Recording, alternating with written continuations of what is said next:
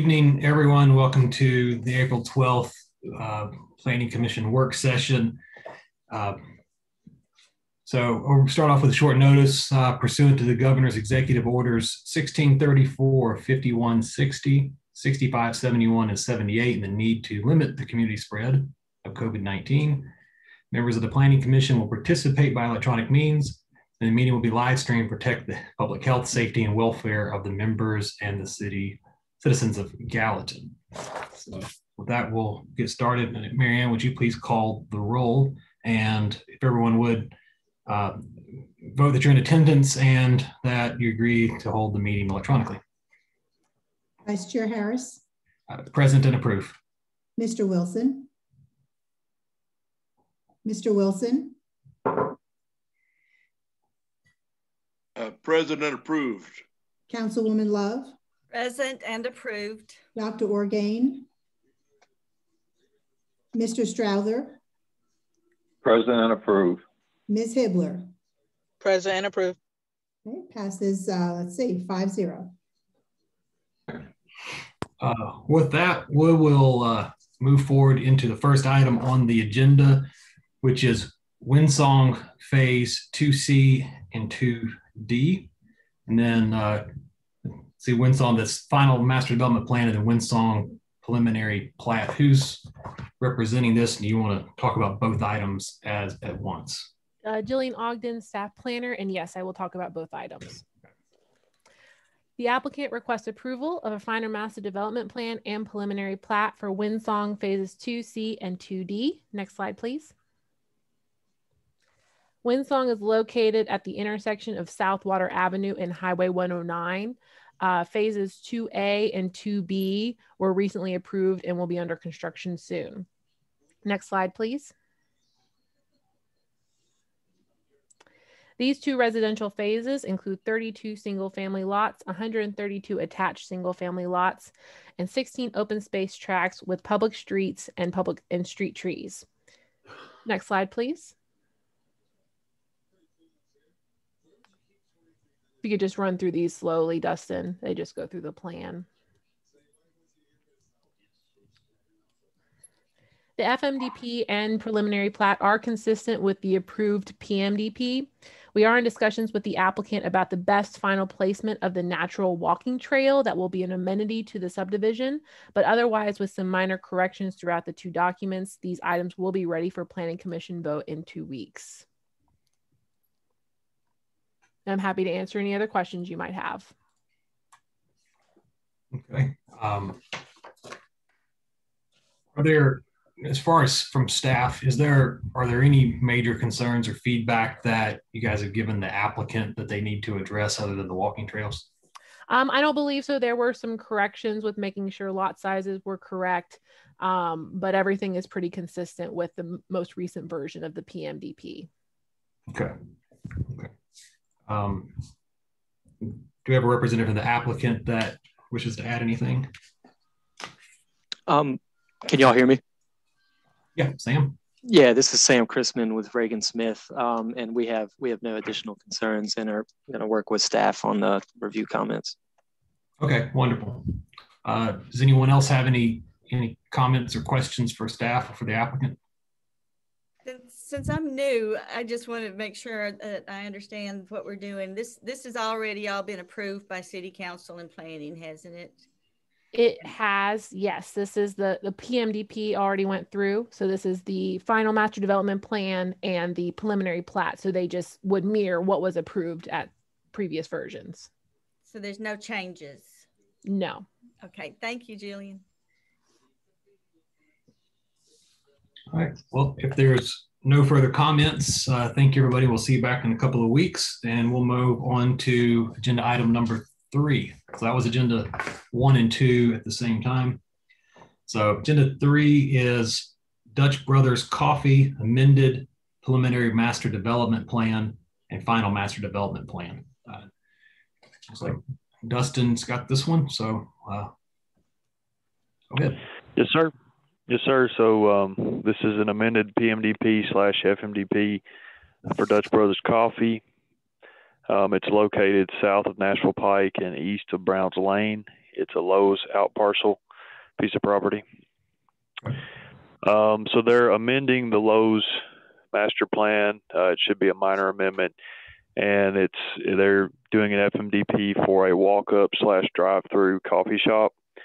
It's going to be a 975 square foot building. The lot is 1.19 acres. It's zoned PGC. As you can see, there's going to be dual drive-through lanes, and then pretty extensive sidewalk to connect to the existing sidewalk for walk-up customers. They are providing the required parking. There's not much required based on the square footage. Their bioretention and stormwater handling capabilities will be located, as you see in green on the screen. Okay. Their landscaping, there's some easement challenges with a sanitary sewer easement along Nashville Pike. I'm still working with the applicant to maybe put some shrubs up here like we've seen in other submittals where they have that challenge, and just to work through all the PGC required landscaping, which is pretty extensive. The elevations do meet the brick and stone requirements, as you can see. And that concludes my presentation. And, we have a representative from the applicant. Sam, is that going to be you again, or if there's someone else from Reagan Smith? That's Cole Wigger. I believe he's on. He Yes. may just need to. Okay, Yep, I got him. Thank you, Sam. Cool. Yeah. Yeah, this is Cole Wigger with Reagan Smith Associates located at 315 Woodland Street in Nashville. Yeah, we agree with all comments that staff have provided. To Dustin's previous comment, we're working with him to get the landscape buffers up to code, and happy to answer any other questions you have. Is the landscaping buffer, is that really the major item you guys need to work through on this one? Everything else is good? Yeah, that was the main thing I identified. I think engineering stormwater didn't really have too many concerns, so it was mainly the landscaping. What was in the Lowe's master development plan? What was on this parcel before that's making the suggestion that'd be a minor amendment? Is it similar circulation and use, just a different type of building?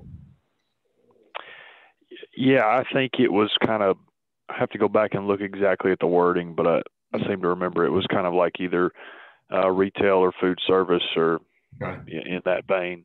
Yeah, that's correct. There wasn't a layout provided in that master development plan. Okay, all right, but the type of use for the out parcel, this is consistent, so it doesn't sound like it needs to be a major amendment. So right. Okay. Did you say this is a drive-through only? It's drive-through and walk up. Okay, but you cannot go inside, right? Yeah, Cole, is that correct? There's no indoor seating? Correct. Yes, no indoor seating. Okay, interesting. All right. Does any of the members of the Planning Commission have any questions for staff or the applicant before we move this on? Sure. Nope. All right. Well, sounds pretty straightforward. We'll see it back in a couple of weeks. All righty. Thank you. All right. Welcome. So moving on, item 4 is McCain's Station amended preliminary master development plan.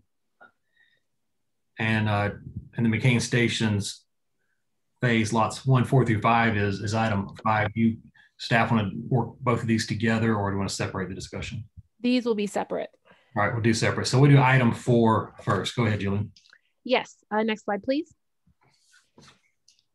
The applicant requests approval of an amendment to the preliminary master development plan for McCain Station, a mixed-use development. Next slide, please. McCain Station is located at the intersection of Highway 386 and Big Station Camp Boulevard. Next slide, please. I'm going to bring up the color drawings. So this is the requested amendment. And next slide, please. And this is what was previously approved. So very minor changes here. So if you go back to the amendment, please. Yes, changes include the reconfiguration of some of the residential lots, rephasing of the overall project with some renumbering of commercial lots, an additional right-in, right-out for out parcel 2, rerouting of the walking path. It's not shown on the newest version, but I did have a conversation with the applicant today about reconfiguring that through the open spaces and through our stormwater areas so that we have it so it's consistent throughout the development, and adding some sign locations. Some of these changes, specifically the flipping of the cul-de-sac in the middle of the residential development, was approved with the final master development plan for phase 1 and is shown here for consistency. The larger components such as density, architecture, street layout, etc., will not be changing. So at this time, after staff review, these changes appear to be minor, just to kind of clean it up and keep the PMDP consistent as the development moves through the process. Okay. Do we have a representative for the applicant that wants to weigh in? Yeah, this is Wes McGill with Reagan Smith. We're in agreement with staff comments. We would like to discuss a couple of those with the planning commissioner members and the staff as well. There's 2 comments that we would like to discuss. One is related to the proposed entrances on out parcel 3. Staff had suggested that we move those 2 entrances further to the south, so closer to the stream buffer. We are in agreement with that, but would also request that we add an additional entrance into the lot 6, the potential retail that would line up with this. There's a shared access drive between out parcel 2 and 3. So we want to be able to add another entrance there just to account for any future subdivisions of that lot. Wes, when you're saying add another entrance, are you talking about on your road or another connection to Big Station Camp? It's going to be on the internal road. On the internal road, okay. Yeah. And there's actually already one there that was removed. We just need to move it into a different location, essentially. Okay. So a question for staff, does that cause any concerns for you guys, or is that okay? This is Brian with engineering. I don't think that's an issue for us. As long as things line up, that should be fine. Okay. All right, that sounds good. And Wes, you said you had what was the second item? That one doesn't sound like it's going to be a problem. Okay, great. Yeah, started with the easier one first. The second comment was, we had some walking trails that were kind of shown throughout the development on the original PMDP. And then as you all have seen with the final master development plans for the phase 1 residential section, we did not include those walking trails that goes between the home lots and behind the home lots, mainly just from a grading and drainage standpoint. Most of those areas are going to be used for stormwater management. And so what the owner would like to do is have a walking trail that's part of the green space stream buffer common area. There's 7 acres there roughly on the bottom of the sheet. He's going to have the walking trail go through there. That's going to have some trailheads associated with it. And then we would also add a future connection to the city parks that's proposed in the future along the TVA easement. And then the internal trails throughout the development, behind the single family homes and townhomes, we would not construct, but instead focus our efforts on the amenity areas with the walking trails. Staff, can you guys maybe point a cursor? Where was the walking trail on the preliminary plan that's being, help me understand where that was at. Yeah, Dustin, if you could go to the approved PMDP, the next slide you had up. So you can see the brown, I don't know if you can zoom in at all, but there are brown trails that go kind of along the stream buffers behind some of these lots. Yeah, especially through where the cursor is right now. I think that's the one where they want to add that back in, is right along this stream buffer. But you can see these brown trails are the natural trails that were going to be an amenity throughout this development. Now, I did have a conversation with Reagan Smith this afternoon, and they did reiterate wanting to add back in the walking path in the stream buffer area, right where that high density residential is. Yeah, right in that area, they were going to add that one back in and then connect into the future park on the left side of this page. But the trails that they show right next to single family homes, they would rather use their sidewalk network than another greenway path, because they do have, I mean, they have sidewalks on both sides of the street. It's mostly developed. It's not quite as open. So I believe that's what they intend to do with their resubmittal. Okay, so there's adequate connectivity through the development through the sidewalk network. It sounds like. Yes, I mean, we'd have to see for sure with the resubmittal. I definitely wanted the city planner's input on it once we saw that, but that is something we'll be looking for. Okay. Hey, Wes, what changed, or is there what's driving the removal of those greenway trails? Did something change in the topography when you guys got into this, or just help me understand? There it is, yeah. I mean, that's exactly one of the main reasons, was the topography challenges and then the stormwater management. You know, on the original PMDP, we hadn't really put pencil to paper on design yet. And just when we started getting to design, there's a lot of grade change. And most of these areas that had the walking trails in it are being utilized for stormwater management and swales and stuff. So we wanted to still keep it in as part of the plan, but focus kind of more of the amenity areas. Like Jillian said, we're going to leave it in that green space buffer area. That's where the high density residential is, but we may end up moving that over to the other side of the stream just to get it away from any of the development.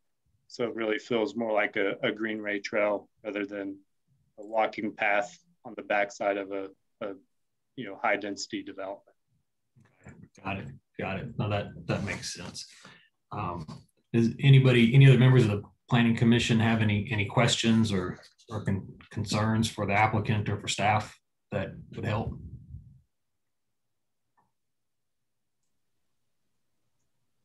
Not just the greenway. Thank you. So I looked at this in a little more depth today, and I guess for kind of everybody's understanding, it's not uncommon on some of these developments when you do preliminary development plans not to have all of the topography data until you clear the land. So it's not uncommon sometimes to get into these and what you thought would work didn't work. But I personally, I'm just one vote. I don't see a problem, especially if we have plenty of connectivity to the sidewalks and where you've got common area greenway trails and some of that's still there in the neighborhood. I don't see any major hangups here. Thank you. Okay. All right. Well, if nobody else has any comments, we'll go on to item 5, which is again McCain Station, phase 1, lots 4 and 5, final plat. Okay, so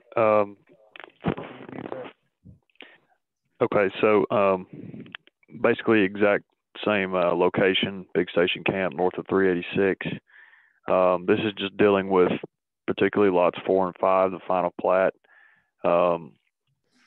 As you can see, it matches what was approved with the master plan, and we're just making sure through this process that we get this coordinated with what we're doing on the previous item. So if that's done and some of our other comments are addressed, there shouldn't be any issues. Okay. What other comments did you have that might be something we need to know about for our meeting in a couple of weeks? Ours were basically just almost clerical, just issues like extend this part of the road to the edge of this, just for the cleanness of the lines, I guess, or just a few labeling issues here and there. So nothing design really oriented. Okay. Engineering may have had a couple other comments. I don't know if they want to chime in, but that was basically for us. Okay. No, engineering, is there any other comments that you guys have on this? No, ours were basically cosmetic in nature. There was a site plan associated with lot 5. We had to have that deferred, but this plat can go forward as far as we're concerned. Okay. That sounds good. Then Wes, I'm assuming you're representing this for the owner as well? Yeah, that's right. Just like Dustin said, most of them are clerical, so we're in agreement with everything. We'll make sure it matches the PMDP revisions and lines up with that. The only thing I did want to point out is the Sweetbriar Way construction, or the limits of construction that were shown on this, is per the approved FMDP that was part of the phase 1 commercial. So those improvements are going to hold back to that level until we can get a stream crossing approved, which is going to occur later. But we will go ahead and extend the right of way and show the extension of that road as a future for lot 4. Okay, I see. So you're talking right there at the end of the road where the L6 line data stops right there. That's correct. Yes. Okay.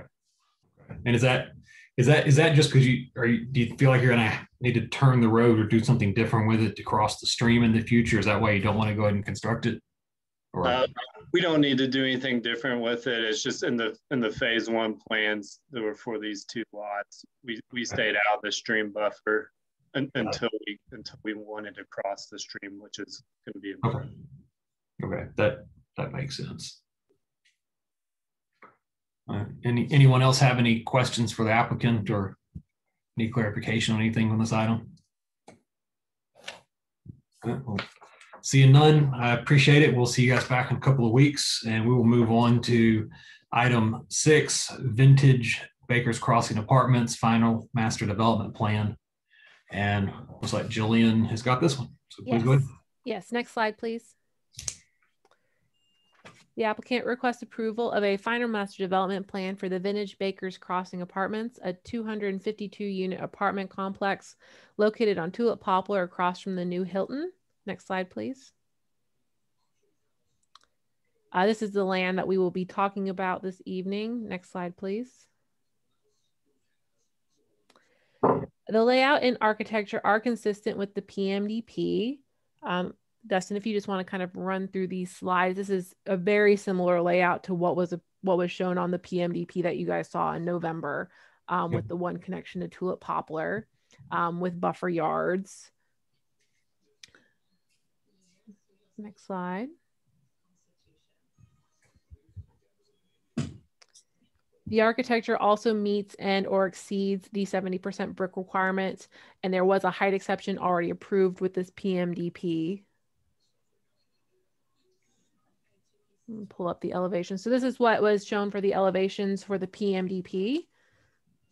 And then if you can run through the next 2 elevation slides, this is the iteration that we have today for these elevations. So the fronts along Tulip Poplar will actually be only 2-story, and then it goes down into 3-story buildings as it goes into the development, because this land sits lower than the road.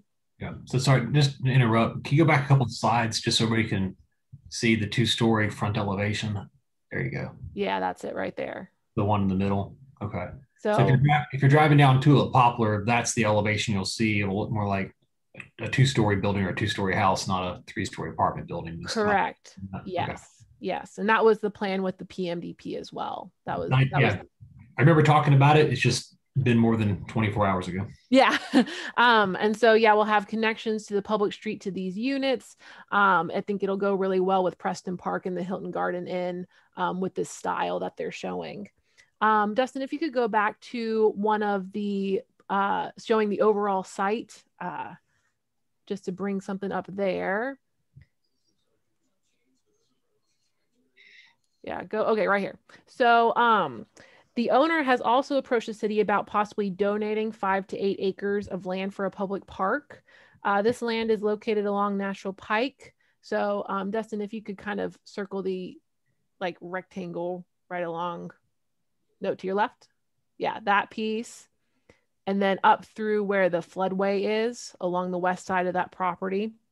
The donation would not affect the density of the project since the 252 units are approved, but we would just want to document all of that appropriately. We have been in talks with the Parks and Recreation Department on the possibilities of a park at this location and future maintenance costs. City Council would have to make the final decision on any acceptance of a donation of that kind, but we just wanted to bring it to your attention that that was a possibility. It was something that was being talked about. Otherwise, this FMDP is consistent with its PMDP. Thank you. We have a representative for the applicant that'd like to weigh in. It's either Greg Harris, I believe. Josh, do we have anybody looks like they're wanting to speak on this for the applicant?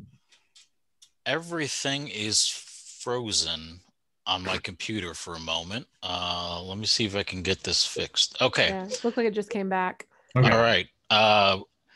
Gina, I know, is the project architect, and I believe Greg Harris is the project engineer. Okay. You've both been unmuted. Okay, go ahead, Greg. Okay. Yeah, thank you. This is Greg Harris with Infield Construction Engineering.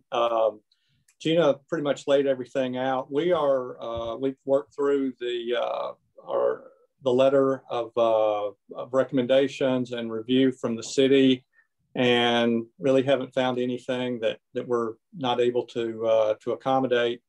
Been in discussions with the engineering department on some things regarding East Camp Creek and Highway 31 and the water surface elevations there.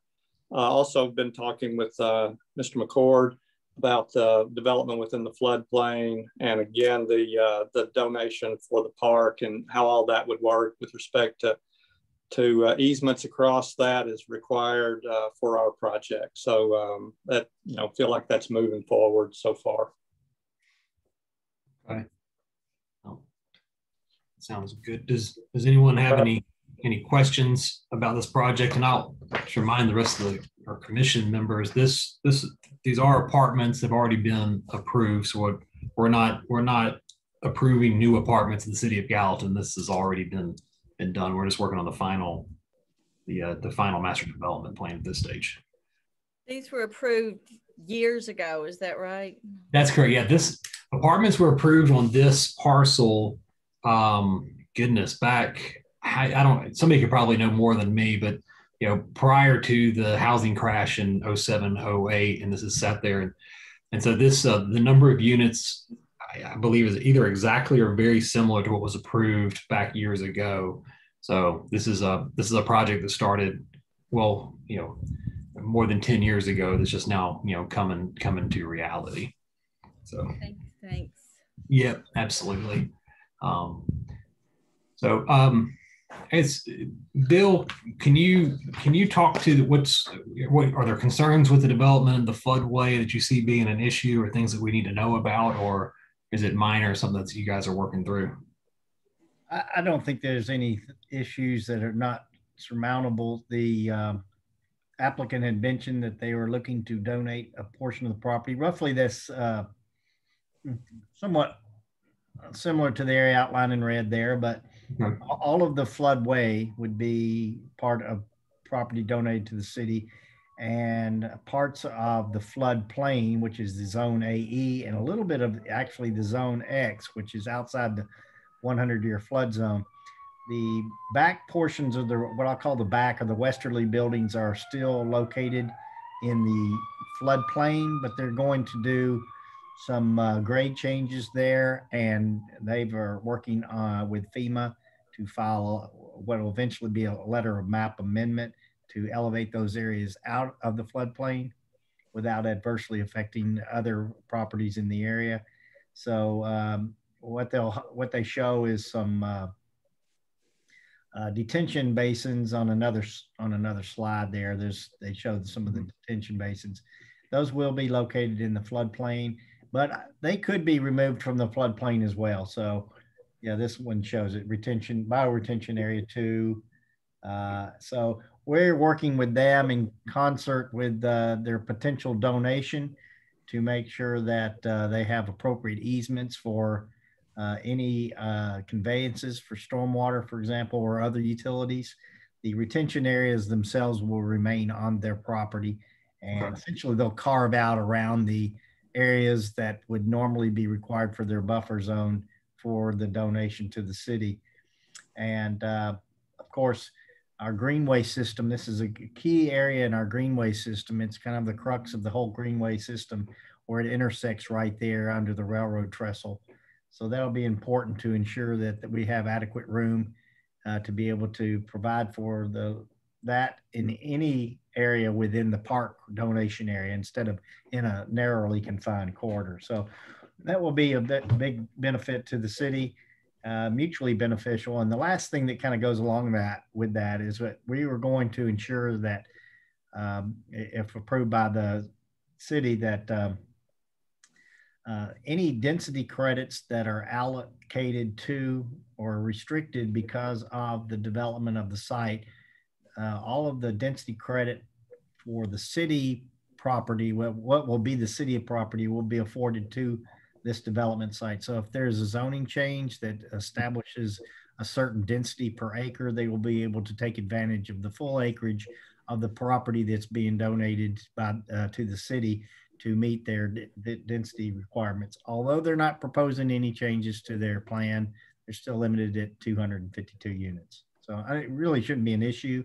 It's just to ward off any concern that we might have if changes occur in the zoning or the comp plan that relate to that. Yeah, no, sounds good. Maybe good for the city to get a park. So the only other comment I have on this is actually a thank you in a way. We had a lot of conversations when we were revisiting this project about repaving on Tulip Poplar Road. So I know the engineering and I think the developer, the owners worked some things out there. So thanks to everyone who made sure that road got paved and got repaired over the winter. So I appreciate that. Any other members of the commission have questions, concerns, feedback for the applicant? All right, well, hearing none, we'll see this back in a couple of weeks and we'll move on to item 7, which is Triple Brook rezoning with preliminary master development plan. Dustin Shane. Yes, sir. So this is a rezoning with the PMDP presented by Clover Engineering Services. And this is back to you all after being redesigned. It was here, I think, last month. It's located, it's kind of cut off here at the top of the screen. Let's see if I can. It's on North Water on the west side, right across from there's a little commercial strip there. Mm-hmm. Okay. So currently there is one single family home on this site. It's a 0.87 acre parcel, and the home is somewhat historic. I think it looks like it's older than it is. It was actually built in the 50s, but it's a Tudor style home. They're proposing to subdivide this piece of property, re-subdivide it, and put 3 more single family homes on it with outlets onto North Water and Trimble Avenue.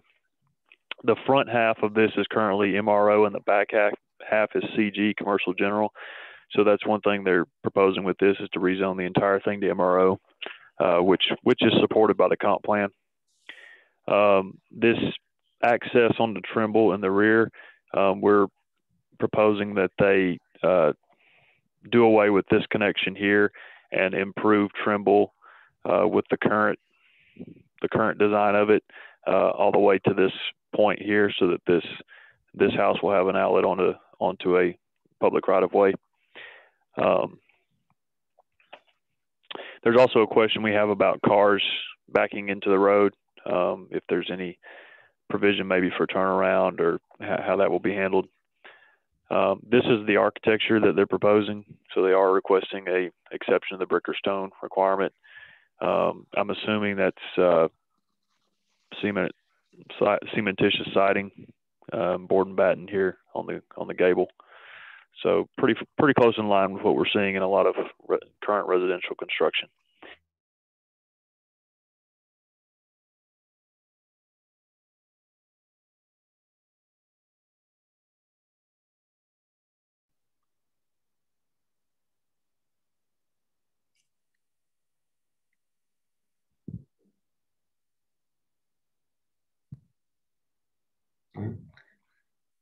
Josh, do you see anybody raising their hand wanting to speak on this?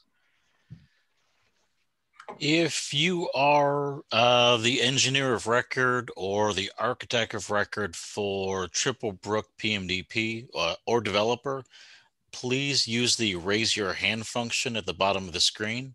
It'll let me know to unmute you so that you can address the Planning Commission. Here we go. I've got Kyle Schneider. Kyle, your line is unmuted.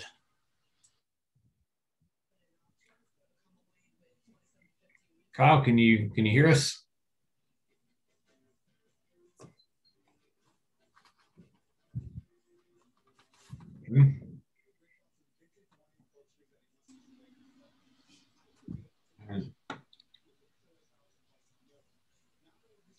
All right, Josh, it seems Kyle's not there. So, well, I guess we'll go ahead and give some feedback. If Kyle happens to pop up while we're still on the topic, we'll be glad to hear his comments.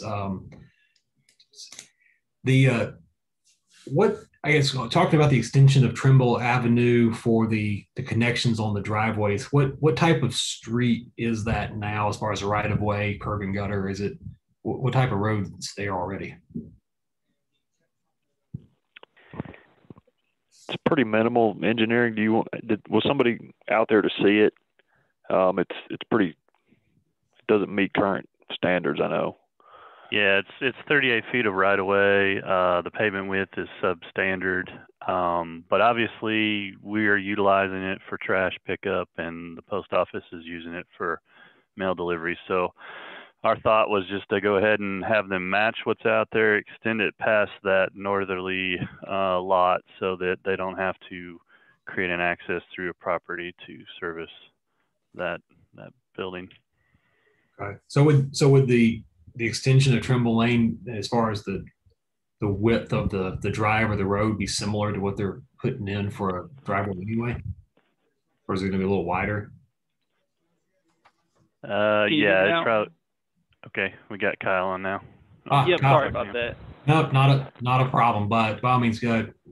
Glad to hear your thoughts. Yep. Yeah, so I know originally, we originally had the 4 quadplexes in the back and kind of scrapped that due to having to kind of extend Trimble a little more than budgetary would have allowed. But as it is now, Trimble it kind of dead ends almost. It kind of turns up into the property there in the west. Mm-hmm. I mean, it's probably only 12, 15, maybe 18 feet wide. So, I mean, we can extend it pretty much how we have it shown, just push it west. Yeah. I think that it's probably a little better for that northwest lot anyways, having the right-of-way entrance instead of the shared easement.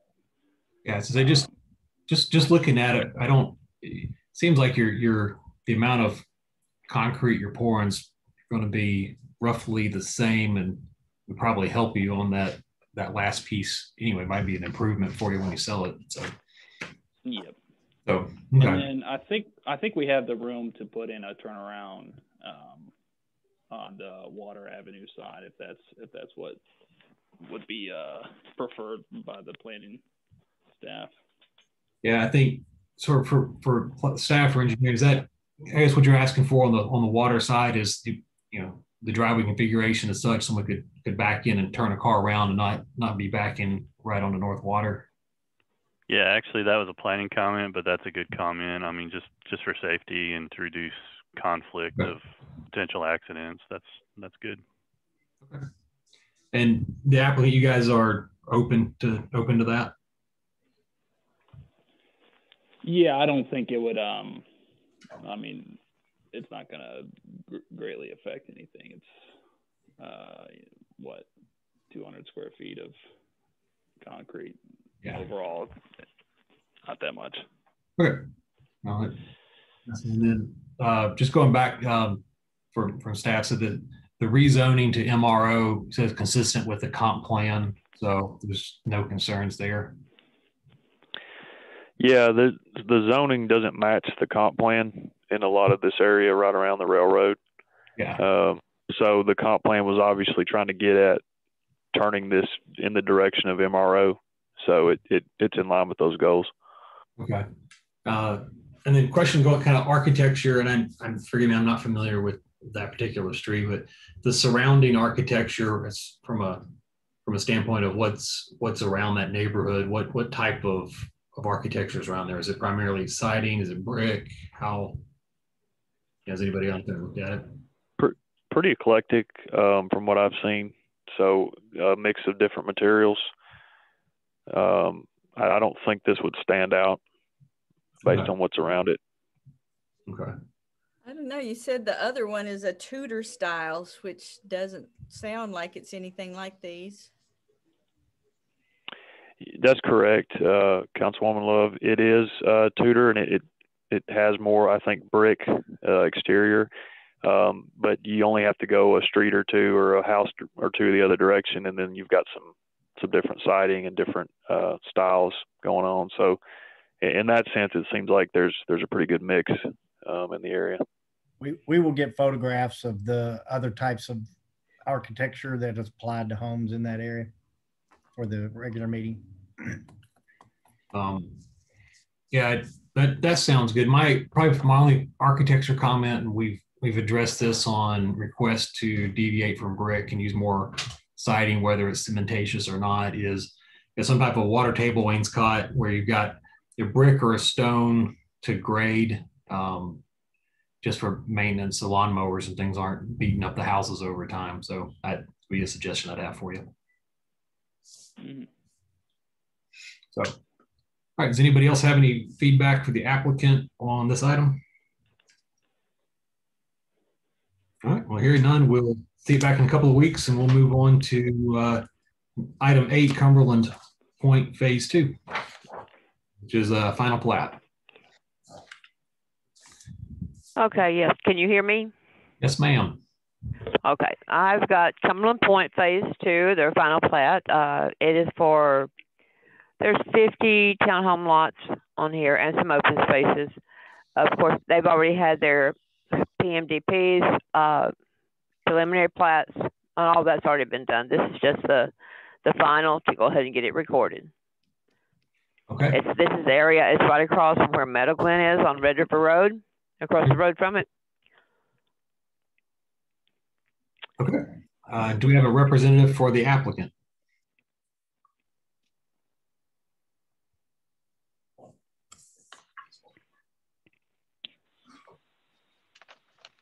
Yes, this is. Hi, this is Brad Snyder with CSDG. We are in agreement with all of staff comments, so we're just here to answer any questions. Okay. So Sharon, is this consistent with what's already been approved? So, or is there any significant changes we should be aware of? No, it's consistent with everything that has been approved. Most of our comments on them were mostly just superficial, little clerical errors and things like that. That's all. All right, that sounds good. All right, does anybody else have any comments or feedback? So all the Cumberland Point phases have already been approved by council. Is that right? Yes. Thank you. Thanks. All right, sounds good. All right, if nobody else has anything else, we'll see this back in a couple of weeks. Seems fairly just procedural. And we will move on to item 9, Newman's Crossing Phase 2 final plat. And Sharon. Okay. Newman's Crossing is pretty much the same thing as everything else has already been approved. This is the final plat for this particular phase 2A. This is down, it's off of Big Station Camp. And this is just another final plat. There's going to be, I think, approximately 50 more townhomes on this one. So that, not a lot of significant comments were on this one either. They do have some stormwater agreements they have to sign and things like that. Sounds good. Do you have a representative for the applicant on this item? This is Brad Snyder again with CSDG, and same thing. We're in agreement with all of the staff comments, and we'll get those addressed. Oh, sounds good. So this sounds like it's like the previous item, that's consistent and pretty straightforward. Does anyone have any other comments or feedback for the applicant? Well, seeing none, we'll see you back in a couple of weeks. Thanks. All right, moving on, we'll go item 10, which is Westfield Apartments amended preliminary master development plan and final master development plan. Yes, Jillian Ogden, staff planner. Next slide, please. The applicant requests approval of an amended preliminary master development plan and final master development plan for the Westfield Apartments, a 284 unit apartment complex located on Big Station Camp Boulevard. Next slide, please. This was the approved PMDP. You can see the apartments on the left side of your screen. Changes from the PMDP include an update on the overall layout. Next slide, please. Which actually creates more usable open space, almost like shared courtyards. So the layout changes actually seem to be very positive for this development. The plan also shows a 50-foot buffer with a berm along the railroad tracks. That's along the north side here. The PMDP showed 60 feet. They are showing 50 feet now, but they both exceed the requirement of only 20 feet. So staff doesn't believe that's a huge issue. The FMDP also indicates with the submittal, it was 288 units versus the 284 units approved. So this would either need to be changed by the applicant or amended. And I believe the applicant will address that tonight. Next slide, please. Go through a couple of these showing the overall layout. They are going to add a parking area in the back for RVs and boats, which is pretty a nice amenity. Next slide, please.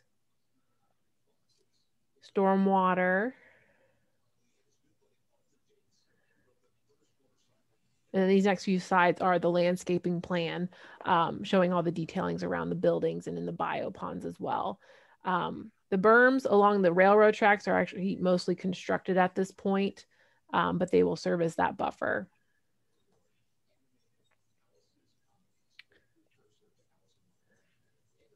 And then as for the architecture, which should be coming up.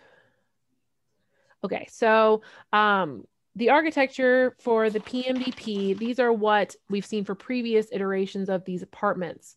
So the one on the top of your screen was when, if you'll recall, these apartments were kind of technically moved from a previous section of Kennesaw Farms into Westfield. So the one on this top slide was the original iteration of the apartments when they were in Kennesaw Farms.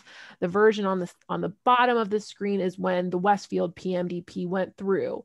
Neither one met the brick stone requirement. They did get an exception approved. There wasn't any details to that, but they don't have to meet the requirement based on these versions and based on the previous iterations. So the architecture that they did provide, next slide, please, is they have 3 iterations of this model with the stone as well as hardy board. The elevations on the screen, let's see, I want to make sure you guys see all these. If you could go through these next 3 slides to show the different variations. So the Planning Commission would need to determine if the architecture is consistent with the PMDP, if you guys are comfortable with these layouts, since we don't have to meet the brick stone requirement in this instance, but I want to make sure that you guys think it's consistent with the previous approval.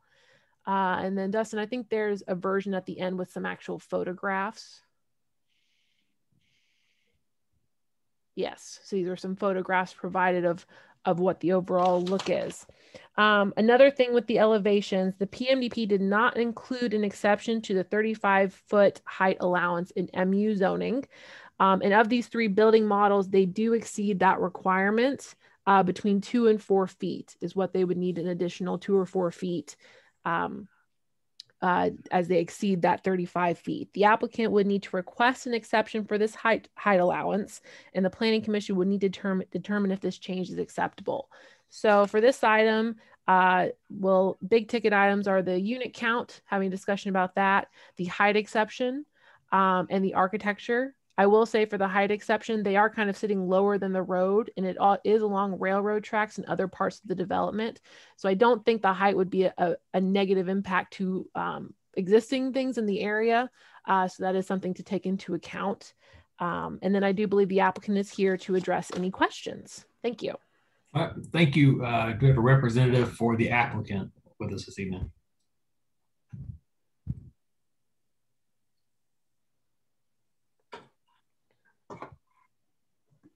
Yes, Cal Gentry with Southeastern Building. Cal, good evening. Thank you. I want to run through the 4 points that Jillian brought up. Number 1 being the unit count. We are only going to have the 284 units that were approved previously. We will have 4 model units that will not be for rent, not able to be occupied, just to round out the architecture. So the building footprints don't have to change, and so that they can have models, floor plans that they can show prospective tenants. So, and we can handle that however you like, just with the approval, or if we need to have a different restriction, we can handle that, but we are only going to have the 284 units. Matt, I'm not sure if you want to handle these points one at a time, or if you'd like for me to go through all 4. No, go ahead, go through all 4, and then let's circle back to them. Okay. On the building height, Jillian covered that really well. Really, the reason they're a little higher than the 35 feet is we want 9-foot ceilings in all the units just to make them a lot nicer. And we feel like because of our location where we sit, that shouldn't be an issue. The building exteriors, actually, you know, when we saw these units, we liked them so much that we brought them in and decided to use this architecture. It's what's called a contemporary Tennessee farmhouse. If you'll remember, when you drive around in the country, you see a lot of homes, old white clapboard homes with the limestone foundations. That's what it's trying to emulate. We had a bunch of old barns on the front of Kennesaw when we first started this project out here. Some of them were red, but we had an old white barn. So that's what we're trying to do with this architecture, is just kind of tie it back into the countryside and the landscape that it's coming out of. Lastly, on the railroad buffer width, like Jillian said, we had 60 on the preliminary master. We've since built the berm through that area along the railroad track and only needed the 50 feet.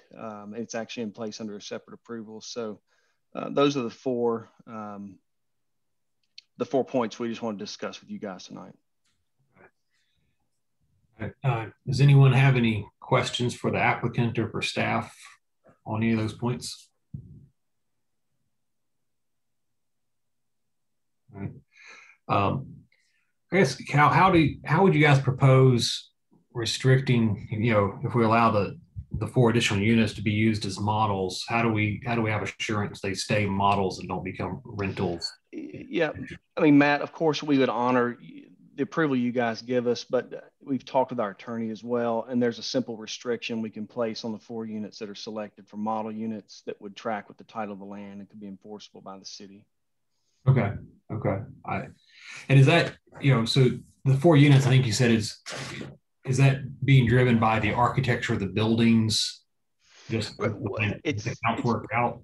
Yeah, it's twofold. One, it really makes it a lot easier to take prospective tenants through if you've got some units closer to the clubhouse and the amenities.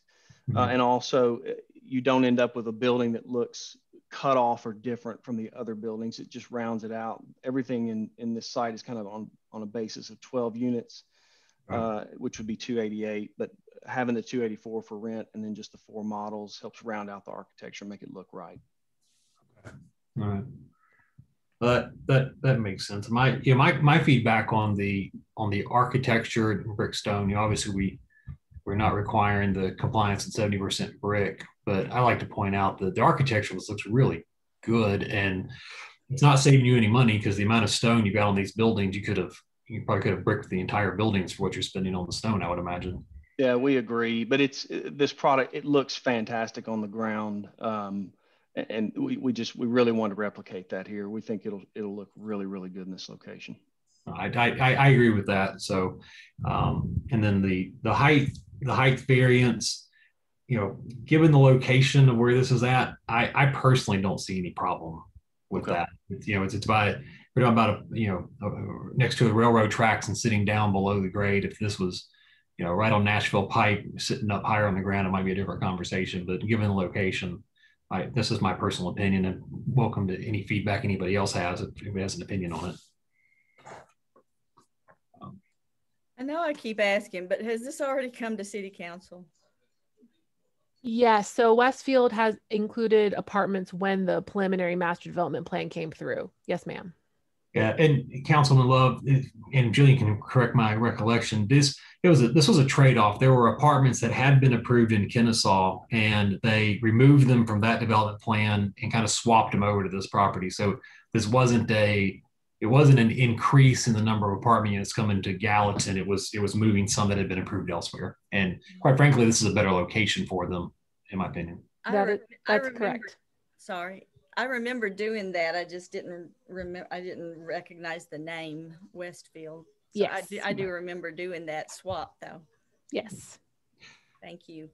Okay, Jillian, are there any other engineering or are there any concerns or things you guys are working through the applicant that would be good for us to know at this stage before we see it back in a couple of weeks? Those were our big ticket items. So those were the things I wanted you to talk about. Okay, Mr. Chairman, I just have one small thing, and Cal, you can chime in. We kind of talked about the transition from that public street into the apartments driveway. Did you just want to do a concrete ramp there, or did you want to look at maybe doing a mini? Okay. Yeah, just the concrete ramp to kind of break that public-private transition up. Okay. Does that work for engineering, Brian? Oh yeah, that's fine. Just want to make sure that everybody's on board. So. Oh. Sounds good. All right. Well, it sounds like the things on this can be worked through. So we'll see you back in a couple of weeks. So appreciate the time. Yeah. Thank you guys so much. Thank you. All right. We'll move on to item 11, Foxland Phase 2.5 preliminary plat. Sharon. Yes, if you don't mind, I'd like to go ahead and we'll have the preliminary plat and we've got a final plat too. And they're almost identical. It's the same little section of Foxland Harbor. There's going to be 13 lots. One of these down here at the number 13 is actually one dedicated for a single family home.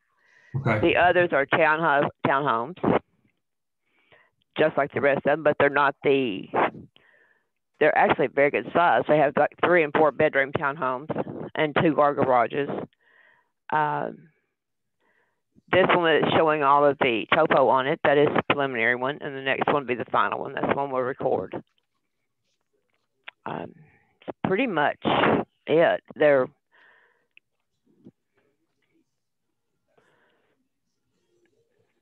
to see them on the lakefront here.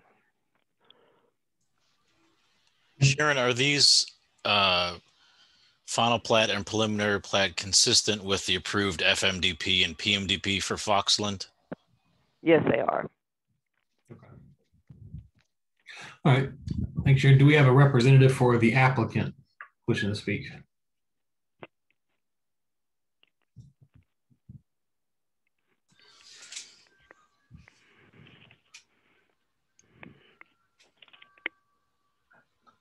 You don't see Joe Godfrey on there anywhere, Josh? There is not a Joe Godfrey showing up in our list. Okay. All right. Well, he emailed us today with his list of questions for everybody, so he's probably got his answers. Okay. Okay. My only question is, so lot 13, The rest of what's on that street are, I think, cottage homes that are there. So, because my only question for Joe, if he was with us, would be why a single family home, and then going right back to a multifamily product. It's the only thing that sticks out to me being a little odd. Do you guys have any idea? I think it just joins onto Reynard Drive right there, and where they're going to extend that up into the others. And I think putting the single family just worked out better that way. Okay.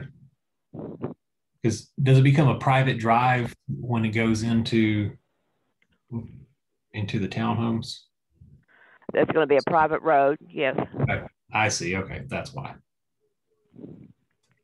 Are there any other major concerns or things you guys are working through that we need to be aware of before we bring it back?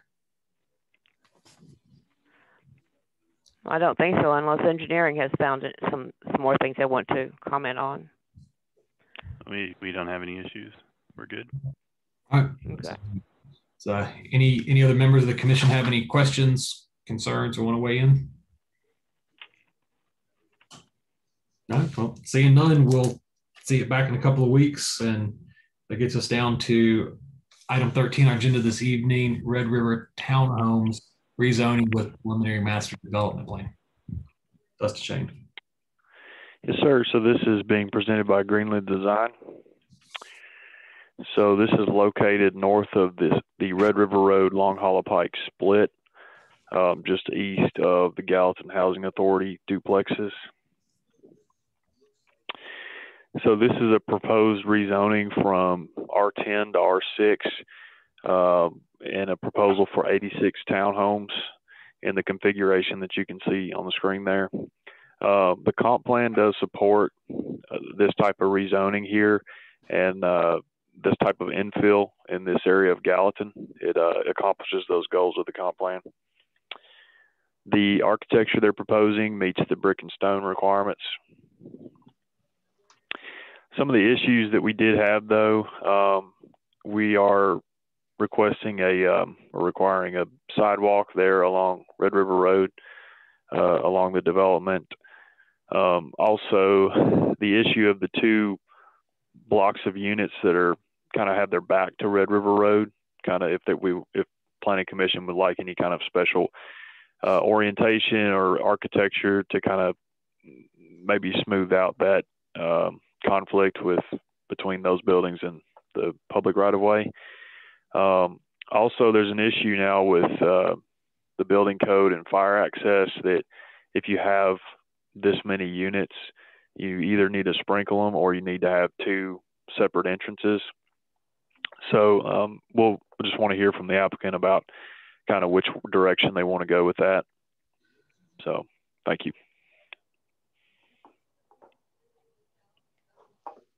Yeah, representative for the applicant wants to see if we can answer some of those questions.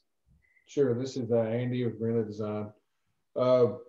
Read through all the comments that the staff has. I don't see any issues with us working with staff and having something to show Planning Commission on anything that would front Red River Road to have some elevated architecture. Okay. The sidewalks along Red River, actually that was an oversight. I know better than that, so they'll be added. The issue with second connection, the best spot for one is to the north. And those properties up there, a couple of them are vacant, where Dustin's got the cursor. Mm-hmm.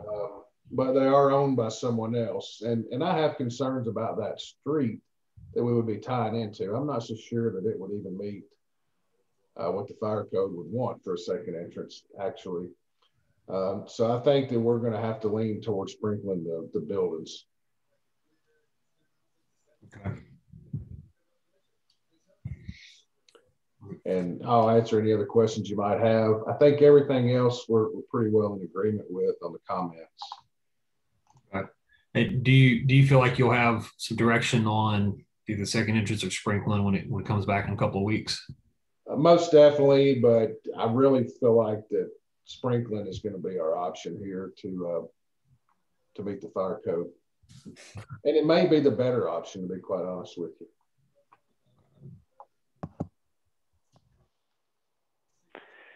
Hey, Brian, did we kind of definitively determine that there's not enough room for two entrances off Red River Road based on the driveway spacing? Yeah, that's not going to work. I wish somebody from the fire department would have answered our questions about that, though, what they're looking for. Brian, we did hear back from both the fire department and codes on this issue.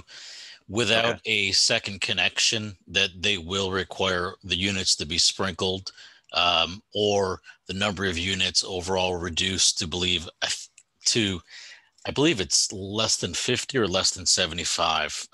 Not my area of expertise. We can confirm that final number, Andy, if that's something that your client is willing to entertain. But the separation distance between the access points on Red River Road, in order to count, it does have a very definitive separation distance in the fire code.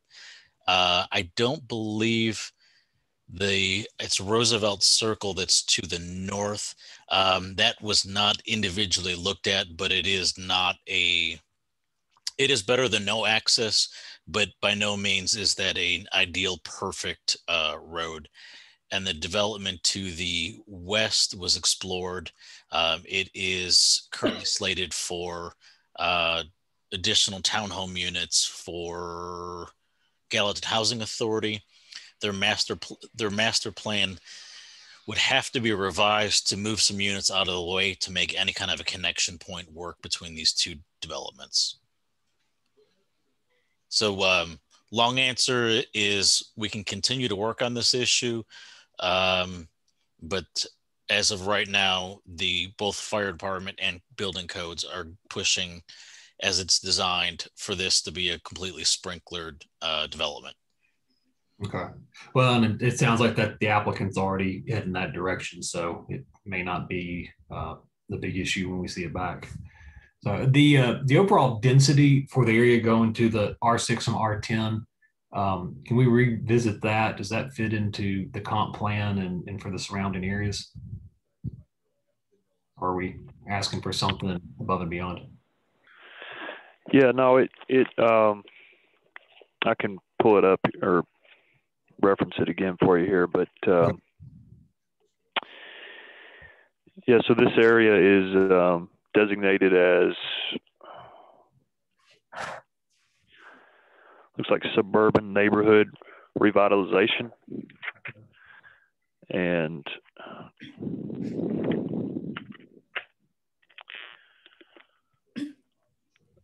okay, I think, okay, yeah, I remember now.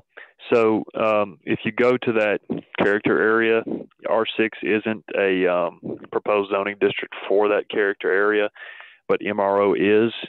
And when we looked at the different densities based on what MRO allows and what R6 allows, it was basically the same, if not a little denser for MRO. So I think what we came to was that because there's R6 basically abutting this area to the north, especially, that the applicant wanted to submit for R6. So. Okay, so if I understood that correctly, the comp plan would support MRO zoning, so that the density being proposed you would get it either way essentially, but this gives us more continuous zoning in the area by going R6. Is that a fair statement? Exactly. Yeah, better put than I said it. Okay. I got a question. Are the houses, like not that one, not the development right there, but the ones in that area, are they also the same R6, or are they less dense, if you know? Yeah, I can pull up the zoning map here just to illustrate. But so you've got R6 basically everywhere to the north. Okay. So it's, it's not too much of a stretch to see it here in this location, especially when the density is already allowed with MRO for what they're asking for. Okay. So. And then last question I had, are these for sale units, or are these intended to be rented? This is Andy again. the intent is to have homeowner ownership of each individual units. That's the intent. Now we may have to, I may have to put some adjustments on my typical lot layout, but I spoke to the client and the intent is to sell each individual unit separately. All right. Sounds good. Does anyone else have any comments? Councilman Love? Thank you. This is at where Long Hollow and Red River meet, right? One of the worst traffic areas in all of Gallatin. I'm very hesitant to be for adding 86 homes, right, or units right in that area. So that is right, Long Hollow, and where Long Hollow and Red River kind of intersect. Yeah. That's correct. There's that awkward intersection that is almost impossible to get out of. Right. Yeah. Right now, without 86 added units. Brian, can engineering, are there plans for improving that intersection in the future, or kind of what's,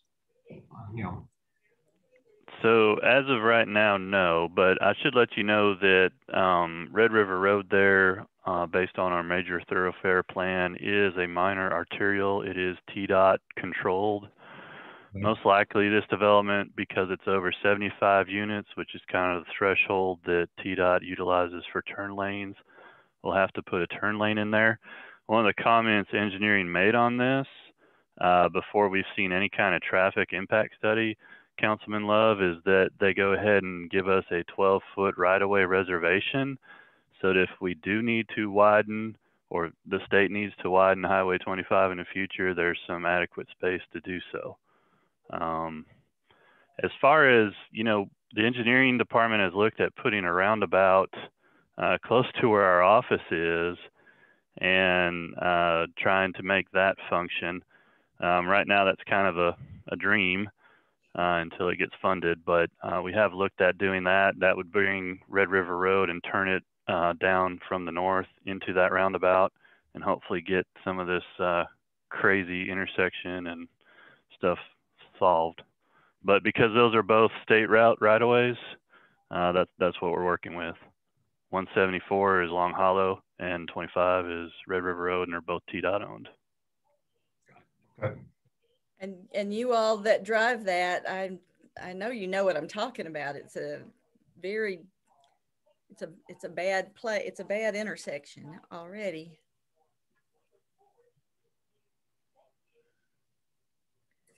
We can't prohibit them. Again, they're zone commercial now, and which is fairly intensive zoning on the property, and they'd be allowed to develop. You can't deny them the right to develop their property. So we most likely will have a decrease in intensity or density or intensity of as far as trips go along this road. We'd be placing the driveway or private street, whatever it ends up being, essentially as far away as we can and align with the driveway for the Witt's Barbecue on Highway 25.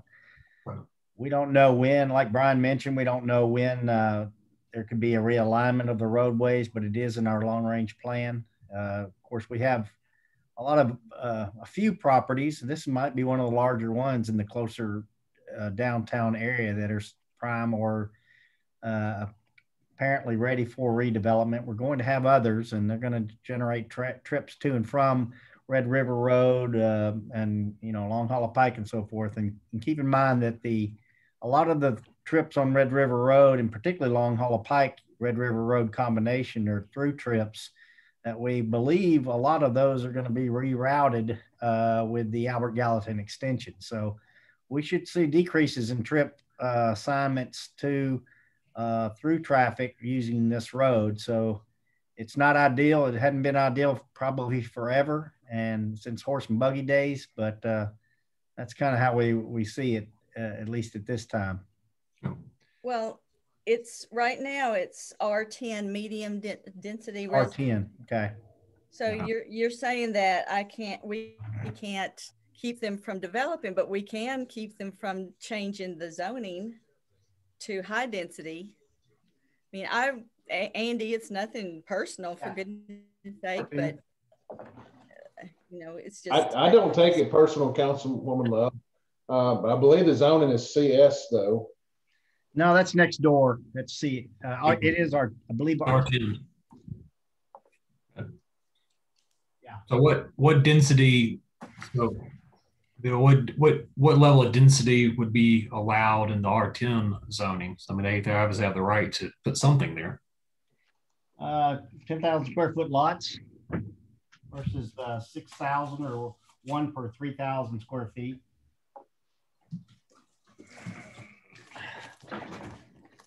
Grab something real quick.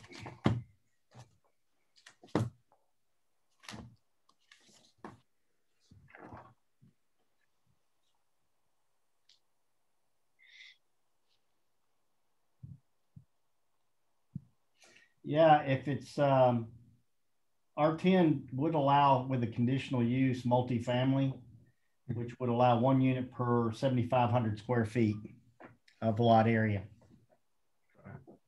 And if it went that way. All right. And then R6 allows for, what's the density allowed under R6? 1 per 3,000. Okay. It's pretty significant.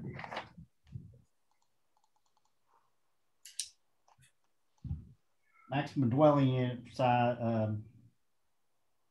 2,200 square feet per dwelling unit. Excuse me. Minimum lot size required is 6,000 square feet, but that we don't usually see that except for single family non-attached. With the townhomes, we're seeing like 2,200 square feet and lots as small as 1,500 square feet. But certainly it's not inappropriate to consider a zoning change like that in the confines of the downtown area. Yes, there are some operational improvement that would be ideal in that area, but it's not going to break or make the whole traffic circulation problem in that area, considering the changes that are both on the short-term horizon and long-term horizon. It's trying to get higher densities into the closer into downtown, so we don't have them pushed out to the perimeter. Yeah. Well, does this, just from what we've seen as we're talking about the comp plan that's being developed going forward, where this type of density would be, what we're encouraging closer into the city, with the draft comp plan we're working with now, isn't it? Yes, it is. Particularly in the core area of the city, and this is really on the edge of the core area. Yeah, I appreciate it. I think that the statement was made with the with the Hatton Track extension to 109 and some of the redevelopment that's coming. I think we're going to see the traffic improve in that area, not get worse. So I'm, Well, if we're looking from a volume, I don't know if there's been any level service standard analysis done on the unsignalized intersection at Red River Road and Long Hollow Pike, but by looking at daily volumes on these roads, particularly Red River Road itself, yeah, they don't come close to approaching the maximum capacity of a roadway of that type. Okay. So we're talking fairly low volumes on the Red River Road section. Granted that many of the trips will turn left and come to the intersection at Long Hollow Pike. But again, there are short-term and long-term solutions to alleviate those concerns.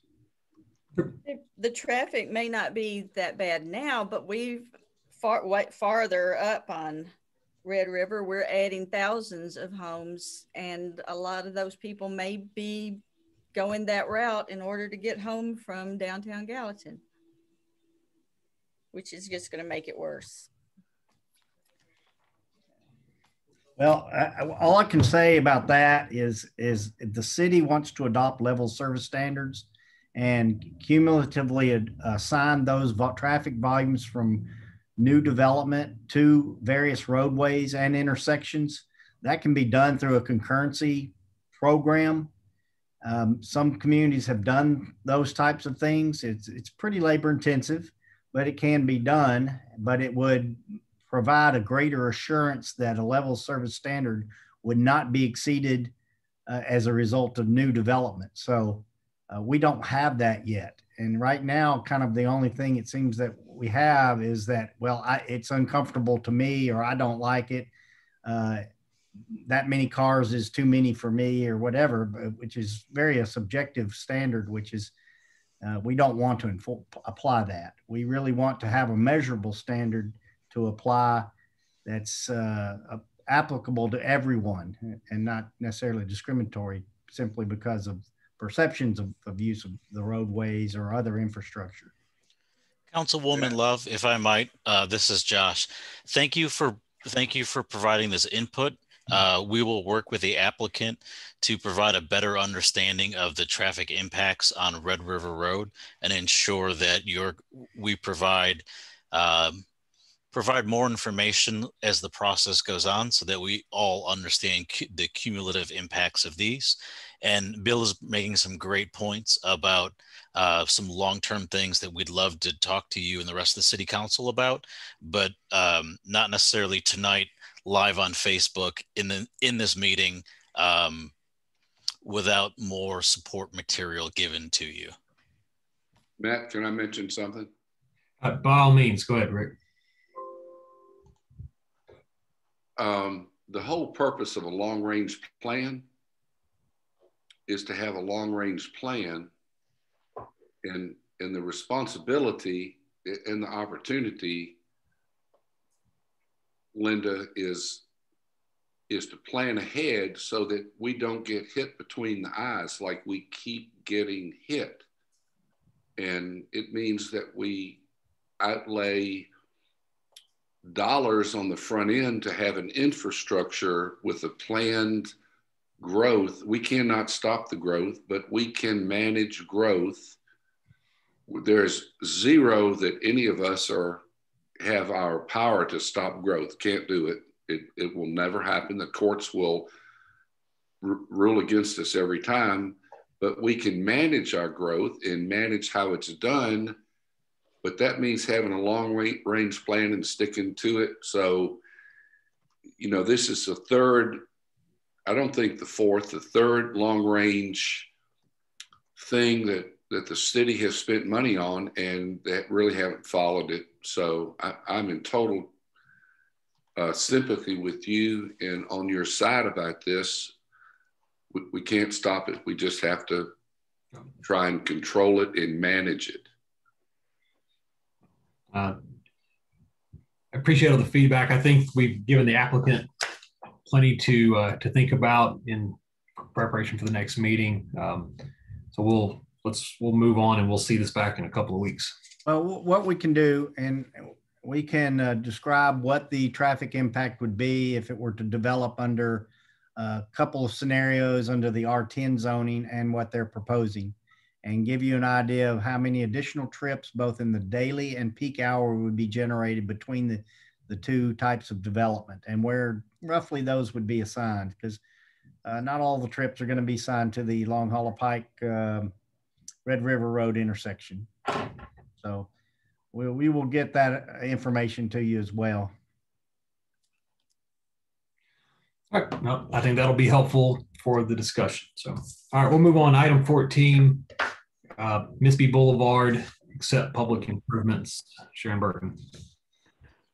Okay, this one is Misby Boulevard. We usually don't have street acceptances on the work session. A lot of times they're on the consent agendas. It's actually, the Lane Commission just approved some, and then the Gallatin City Council has to actually accept them. This one is a little bit different because it hasn't been around as long as the actual, we have a couple of things that key in something is okay to approve it, and that's usually 80% built out, or it's been 4 years.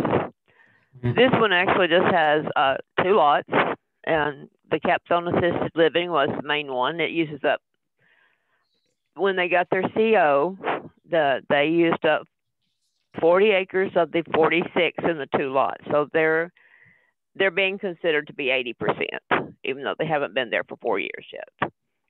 Okay. So that's pretty much all this is. Right. And this is, just for reference, this is the Young's Nursery property, correct? Yes, with this new assisted living. Yes. Okay. I just get my bearings. Make Miss sure B. From Miss B. All right. All right. Do we have a representative for the applicant that wishes to speak on this? If you are representing this item, if you could use the raise your hand function at the bottom of the screen. Matt, I am not seeing anyone representing this item. And so for staff, I mean, are there any concerns with this, or just is it coming to us just because it's unusual to have one turn around this quickly? I believe that's essentially it. Engineering had some minor comments about, I think, drainage grates that may have been resolved by now. And, you know, we usually wait several years before acceptance, and this one happened to get built all at once. And there are vacant properties that are not platted that surround the rest of the right of way. Okay. All right. Well, it's pretty straightforward. We'll see anybody else has any other comments. We'll see it back in a couple of weeks, and we'll move on to item 15 on our agenda. All right, thank you. All right, so item 15 is the Gallatin Industrial Park Phase 4 final plat. Jillian. Yes, next slide, please. The applicant requests approval of a final plat for the Gallatin Industrial Center Phase 4 for an 11-lot plat. This plat is for the Facebook site and the surrounding properties included in that annexation and rezoning from last year. This final plat was already approved by a planning commission last year, but it comes before you today with a minor change. 5 additional feet of right-of-way will be dedicated to the county along Brights Lane. I have highlighted the area that we are talking about. This is to satisfy a requirement for their county regulations. The planning department, engineering department, and attorney's office are working together to get all of the appropriate notations documented on the plat. But since it is a right-of-way dedication, it will need to be formally voted on by planning commission at the meeting in 2 weeks. So we just wanted to bring that in front of you. It's to it is to meet a county requirement along that county road. Okay, but the rest of the final plat is consistent? Yes, and it was approved earlier this year. Okay. Is there a representative for the applicant that wishes to speak on this? This is Brad Simpson with Bart's Design Solutions. I'm here to answer any questions. Again, as Jillian pointed out, it's really just to meet the kind of a late request from the county. We had all the signatures except the county's road superintendent, and that was something that she requested and insisted to be done before she would sign off. So we're just trying to meet that requirement for her. Okay. Well, sounds like a housekeeping item that's pretty straightforward. Does anyone else have any comments they wish to make on it? I got one.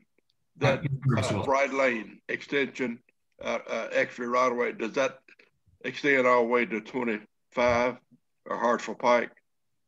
No, sir. It's just along our property from kind of that northern east-west line to the southern east-west corner. The properties south of us are still individually owned property owners, and we can't take their property away and dedicate that right away. It looked like it would be beneficial to take it all the way to Hartsville Pike.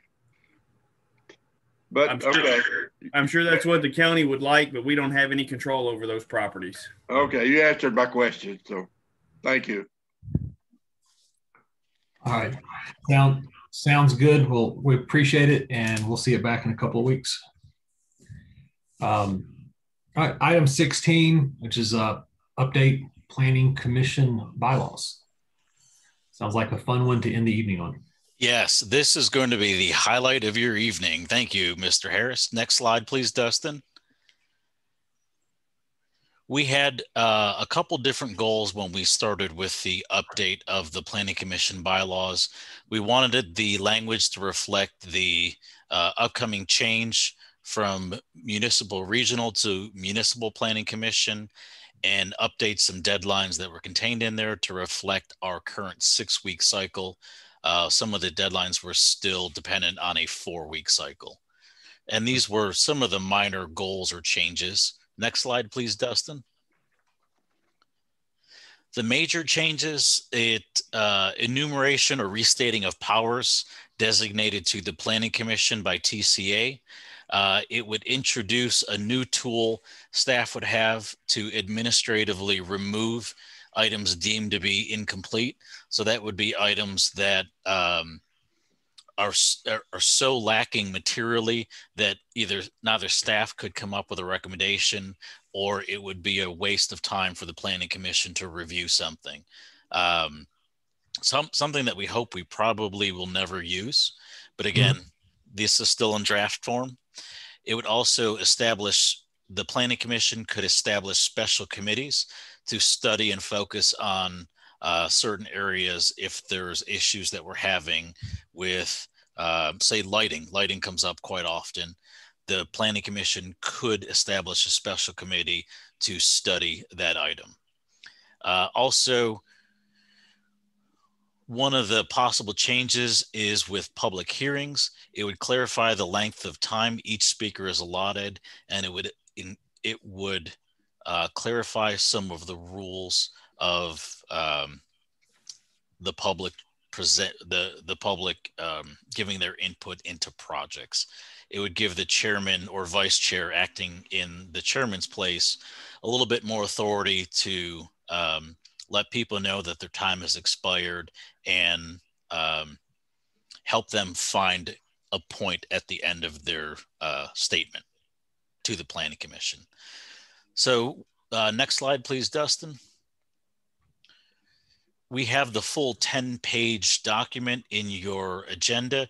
We plan on having this as a discussion item through the May Planning Commission meeting, and we're happy to set up individual meetings with Planning Commission members or City Council members as needed to go through some of the ideas and the changes and see if there's anything that we need to fix or clarify, just to make sure that the bylaws, we're not trying to govern through the bylaws, but it still gives the Planning Commission, planning commissioners enough power to be able to make meetings move along in an expeditious manner.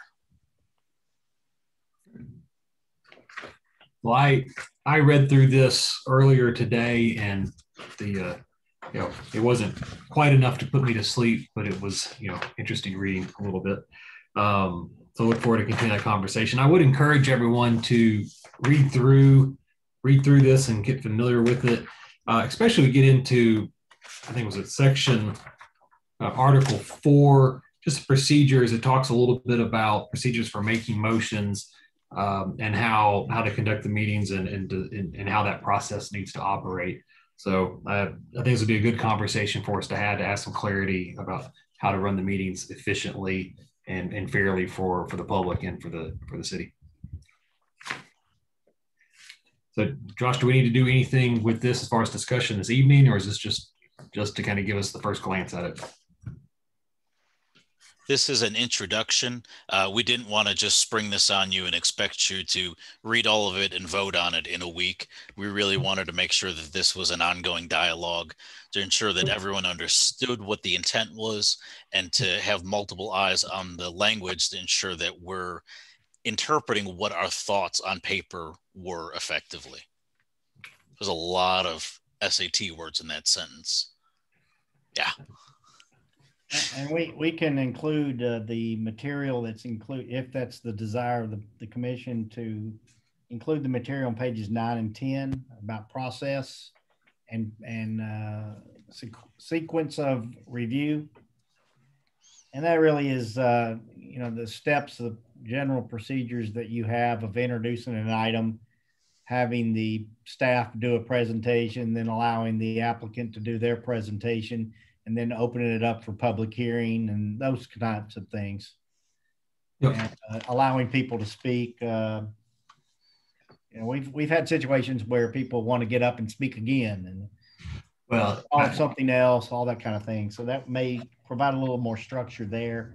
I agree. And I think some of, operating the Zoom virtual environment has had its challenges where the in-person, it's easier to organize as a meeting, but, having some clarity of when it's appropriate to speak and how often, and that is to the benefit of everyone. So we make sure everyone gets an opportunity to be heard, but not override a meeting or disrupt the business that we're trying to get done. So I look forward to diving more into this. And I promise I'll read it before the next meeting again.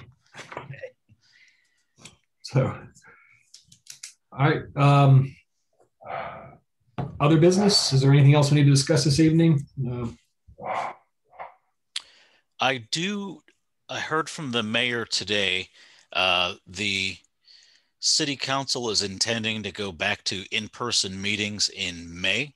So I know the governor's current executive order expires at the end of the month, and rumor is on the street, unless something major happens, it will be allowed to expire without being renewed. So that means we also would be obligated to go back to in-person meetings. And we'll have a little more information as we go later in the month, but the meeting room has changed. The equipment and the technology in the council chambers has been improved, along with the acoustics and the overall audio quality. So when we do go back to in-person meetings, we will do one-on-ones with everyone with your availability to come by, check it out, see how you would interact with it, and just to make sure that all the logistics of the meeting would work well. We don't want to start our planning commission work session in May and have absolutely everything fail on us. And let me point out also, if you have any questions individually about any items that we either deal with on our agenda or just general items that we're having to deal with, please give me a call. If you want to just discuss those with me and not in a public setting, I'm glad to speak with you about those and the basis and the reasons for why we're taking certain initiatives, I guess, to make recommendations to go a certain direction and maybe not in another way. So be glad to speak with any of y'all about that. Well, I appreciate that, Bill. Well, I, for one, am looking forward to seeing everyone in person again. It's been probably right at a year, I think, since we went to this virtual environment. So looking forward to seeing everybody again in in-person meetings. So, all right. Any other announcements? So if there's no announcements, item 19 is to adjourn. Thank you, everybody, and have a great evening. Thanks, everyone. Have a great evening, and we'll see everybody in a couple weeks. Thank you. Everybody be safe. All right, bye. Be safe.